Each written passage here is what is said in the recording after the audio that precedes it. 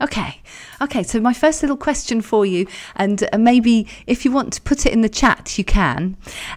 So how do you feel when your successes and those of your team are celebrated at work? How do you feel about that? So maybe just put that in the chat there, because today what we're doing is we're talking about celebrating successes, and we're talking about not just the way we celebrate successes of our teams, but also how we as leaders can celebrate our own successes. So there's kind of two different components. But let's first of all let's start with the why. Why bother? What does it bring for us? So we might feel, so we've got proud and happy and hand success around as much as possible. Yeah, so it's all good. It's all good. It all makes us feel good. And yet we do find it really quite difficult. Are there any other things that you get from it, would you say? Do you first do it by vocally or in chat? In the chat would be good, because in fact when I'm recording, it's basically just recording me. It can't hear you. I'm going to say something. Yeah, recognizing success can be in the middle of failure. Oh yeah, personally I don't think that's controversial at all. I think it's absolutely spot on. We need it so much. Yeah, and the milestones, recognizing milestones, absolutely. Yeah.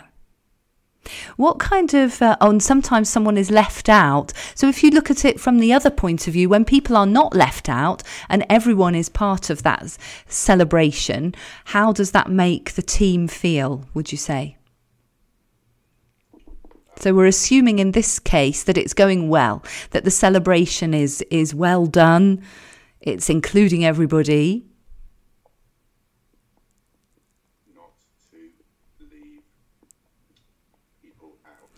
Yeah, feels like a team. Absolutely. Yeah, it feels like a team. And this is so important. And it takes lots of effort not to leave people out. Yeah, so it's when you're celebrating the success of everybody, then it's much easier to keep everybody in the fold, isn't it? So I think what we're looking at here is recognition. So we're looking at the success as much as possible, handing the success around, and appreciation, motivation. Now, I don't know whether either of you mentioned that, but motivation, I think, is something that comes out a lot when we talk about when we're celebrating success. It gives people real motivation, that sense of a team, feeling like a team, being in the group. And I think this is so important. It's very difficult to measure, isn't it? It's so difficult to measure. And how do we know that that's actually happening? But I think we've all been there in that position where we felt like we're in that group, we're in the team. There is that sense of belonging as well. And related to that, I think there's something very important that I'm sure that this year more than ever we've seen, that it reduces loneliness, because when we don't feel part of the team, then people do feel very lonely and they have that feeling of isolation. And we know that if we can protect people from that protects them against burnout, it protects them against physical and health issues. And that's surely, just that on its own means that celebrating success is worth doing. But many organisations, although they work hard to put well-being at the top of the agenda, and it's very much at the top of the agenda for many places now, I would argue that they're missing a trick by not focusing on this relatively simple aspect of leadership. And today I just want to look at really what we can do about that in a very practical way, and how we can perhaps look at it from a different point of view to make it more accessible and maybe something that leaders can put at the top of their agendas without too much of an issue. Now, if we just start with a great quote from Nelson Mandela, who says that, let me just find it. He said, "Remember to celebrate milestones as you prepare for the road ahead. And I think this is so important. And as you said, recognizing success can be in the middle of failure. It's so important, isn't it? Because we're never finished.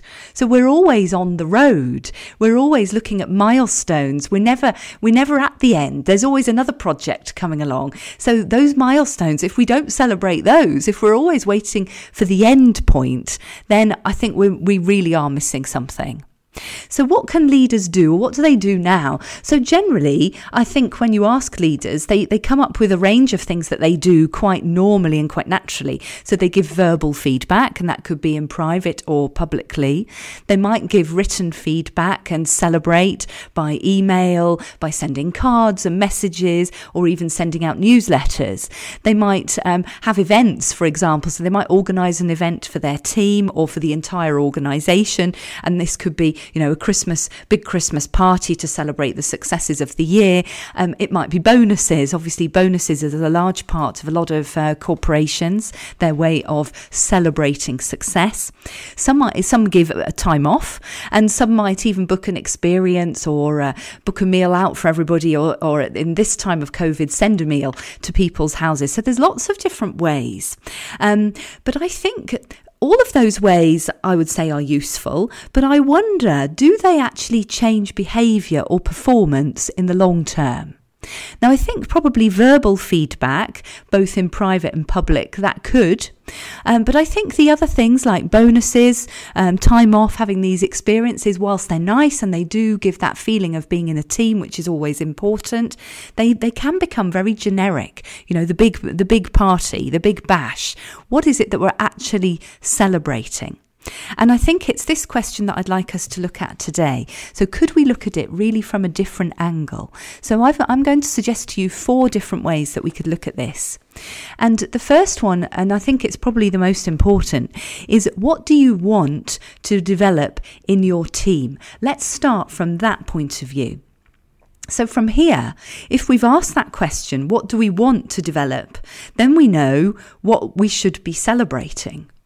And this old adage, evaluate what you value, well, why not reward what you value as well? Why not celebrate really what you value?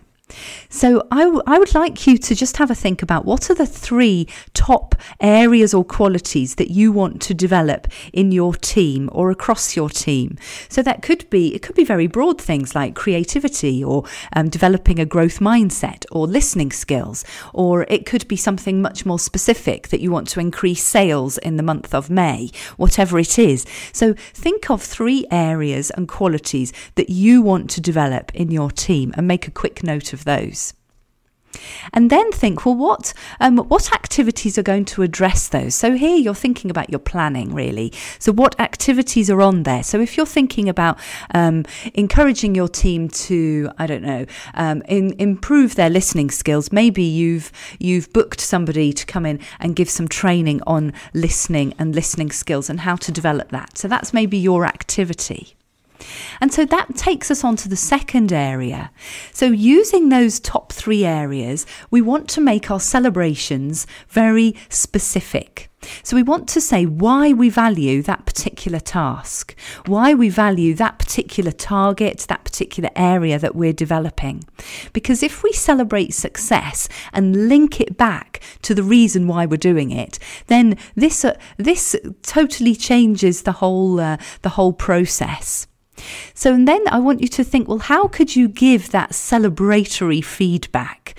And what would work best for your team? Now, every team is going to be different. I want you to think this, and this might seem like a strange question, but how can you speak their language? What is it that they value? What is it that they're going to see as a reward? And then how are you going to link it back to the quality or the area that you wanted to celebrate, that you want to develop further? So I'm just going to give you a couple of seconds to think about that. Fabulous. So taking ownership, so that looks really interesting. So taking ownership, engaging outside the team to solve the problem, and fighting hard on customers' behalf. Great. So when you're planning your celebrations, because obviously we need to be positive here and assume that they're going to get there, they're going to make progress with that. Can you think of how you can address those particular points in the way that you celebrate it? What's going to be a good way to celebrate that? Is it going to be an email? Is it going to be a discussion that's fairly public or just amongst the team? Is it going to be sending out some information to other people across the company about what you've done? And with those things, you've got a number of different areas. So some things might be better suited to certain different areas. So let's think very specifically and go beyond the general, oh, well done, haven't you done a good job kind of feedback. Let's make it really specific. And so there's some really good news about this because, a lot of people find giving feedback really difficult.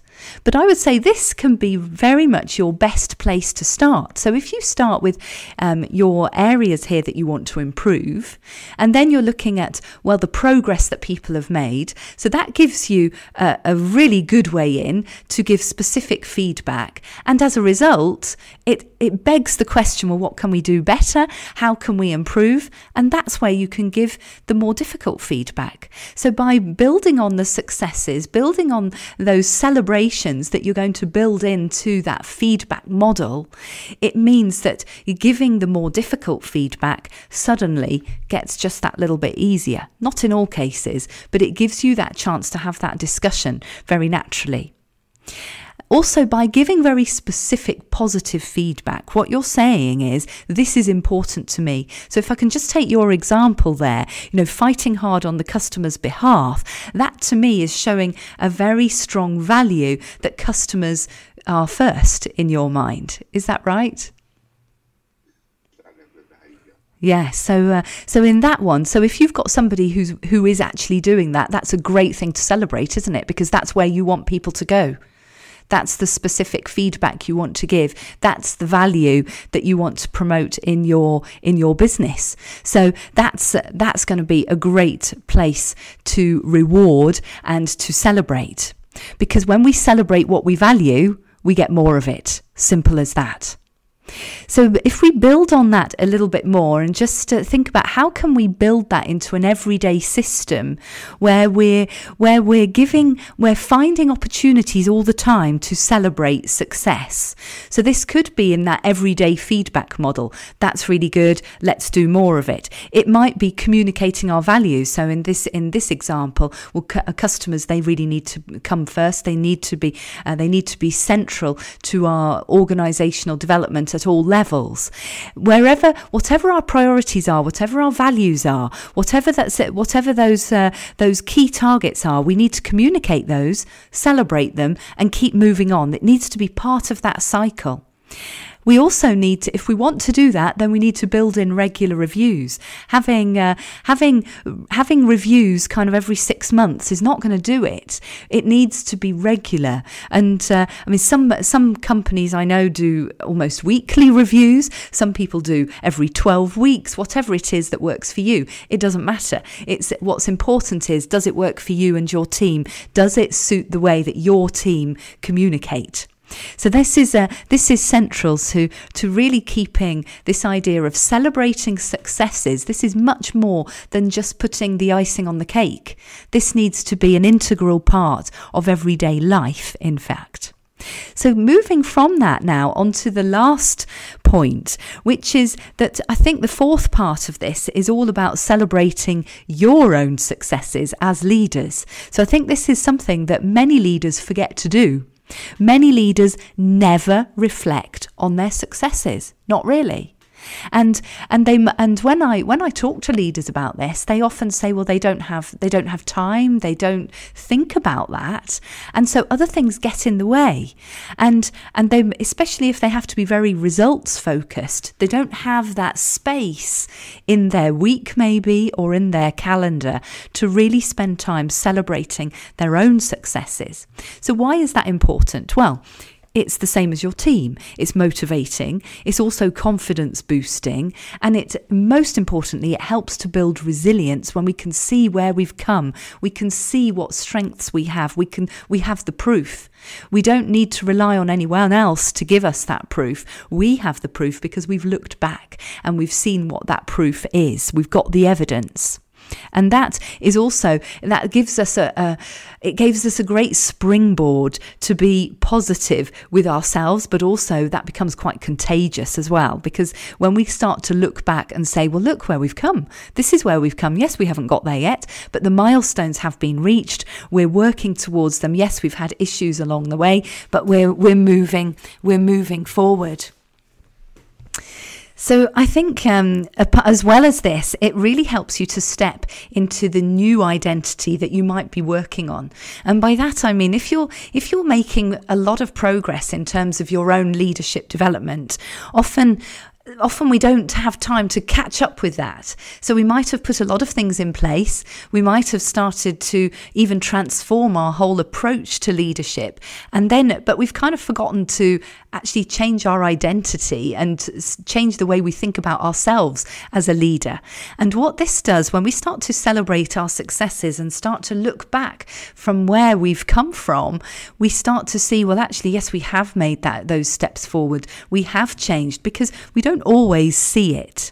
And I have to say, I often see this on coaching programs, because people do make very, very quick progress, and they need that lag time almost to catch up with themselves.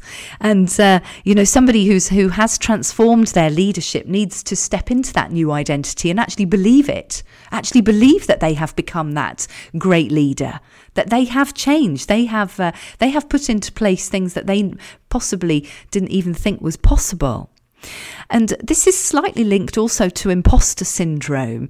And I think, we have to remember that with imposter syndrome, it's okay. It's part of moving forward. It's part of being humble as well. It's part of thinking, well, okay, yes, I've moved forward, but let's look back, see where I've come.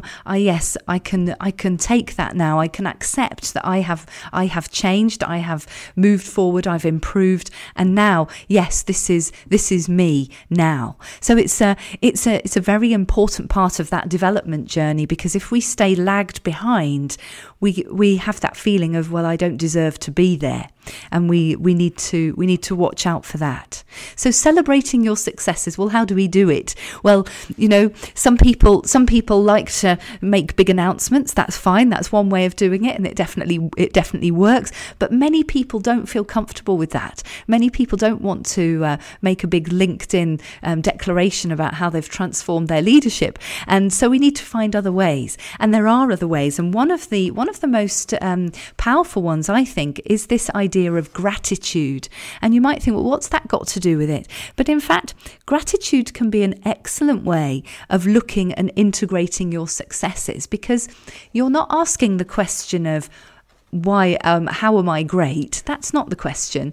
You're asking the question, well, how have I managed to use my strengths today? How have I managed to be the best that I possibly can? How have I managed to connect with people really well today, so that we've done a good job? What am I grateful for in that what other people have brought for me? What have other people brought from the team, from outside, possibly, wherever that might be? So it involves looking back, it involves looking around, looking laterally and seeing what we have around us. And in doing that, it takes us down that road of celebrating where we are. We may not see that as success, but it is success, because all the time you're developing, you're moving forward.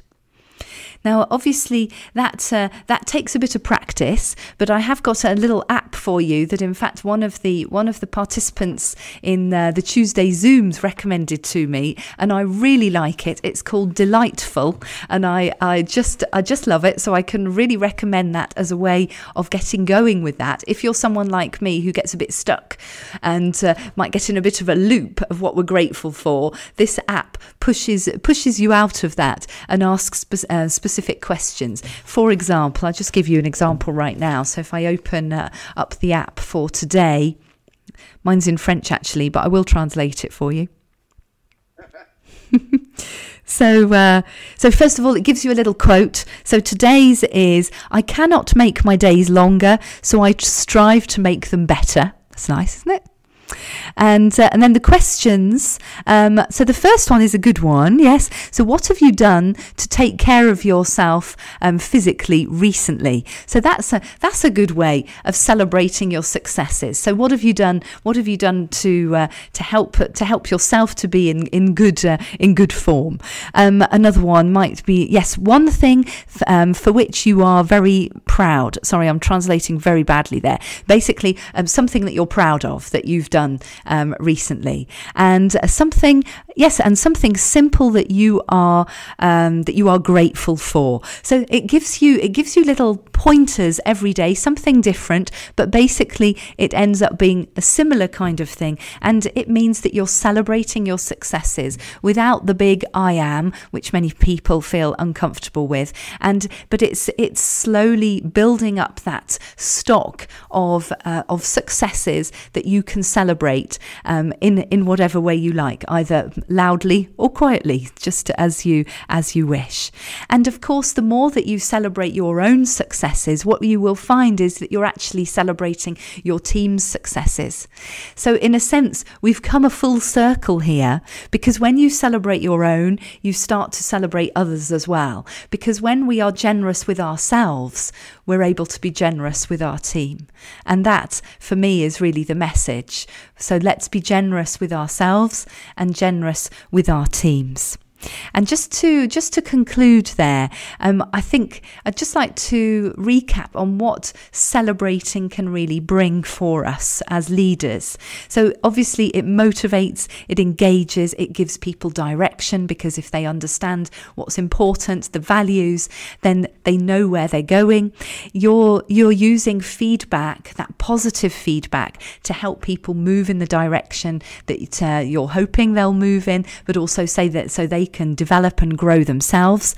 And finally, and perhaps most importantly, to promote a feeling of identity and community, and reducing that loneliness at work that we know so many people have. I mean, the figures are very high. I don't have them at the tips of my fingertips, but it wouldn't surprise me if they are towards the 50% mark. So having that sense of community, real sense of team, I think that's possibly, for me, something that we can all maybe think about. So it's a win-win, really. And I think I would urge you as leaders to make it a number one strategy in your toolbox. It's not difficult. You can build it in to your everyday work with your team, and what results? If you've got people who are engaged, feeling like they belong to a bigger picture, to something that's important, then they're going to feel better. You're going to feel better, and ultimately you're going to have a higher performing team. So that's where I'm going to leave you tonight before we move into our discussion now. So I'm just going to turn off the recording there. Just 1 second.